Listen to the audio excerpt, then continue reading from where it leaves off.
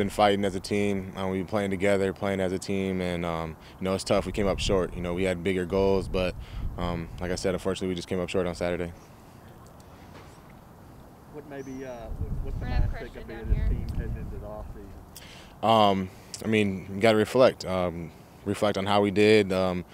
Pros and cons of the whole seasons, things we can improve on. Guys got to, take this off season to improve and get better at whatever they have individually, and that's what I'm gonna do, and that's what we're gonna do as a team. You personally had one of your best games. Like, how do you kind of spin that forward on a positive side of things into your off season workout?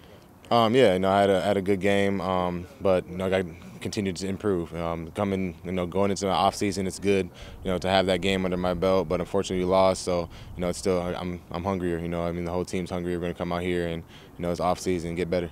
When you go into an off season, is there a particular area that you want to focus on, or do you kind of take a more kind of general, broad approach when you look to improve? Both. You want to look at how you played and what you can improve on. And some guys, it's one thing that they think they can just have to improve on, and others, it's everything. For me, I like to just go back to the basics and improve on everything that I think I can improve on, and then stuff that I think I'm good at, I gotta go back to make sure I can make sure those are as good as well.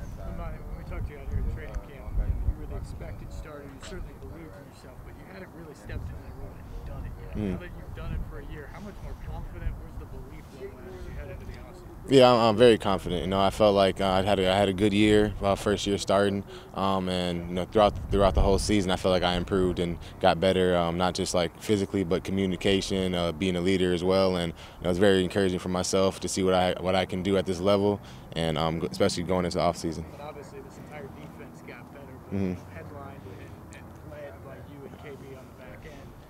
What's your hope for next season? Can you take it to another level? Yeah, I think we can. I think you guys just saw a glimpse towards this second half of the season, what we can do if we can put things together for a whole season. I know that we can be a very great defense, and hopefully we can get a lot of guys back that can help us win. I know this past offseason you really latched on to Kevin Byron. I know you guys did a lot of offseason workouts together. How much did you see that pay dividends during the season? Oh yeah, man. Me and KB out there, we were in sync. We were playing together. I love playing next to him. He's a baller. So he plays at a high level. I just try to match it, and I try not to let him down, let the team down, and just try to do my best I can, do my part.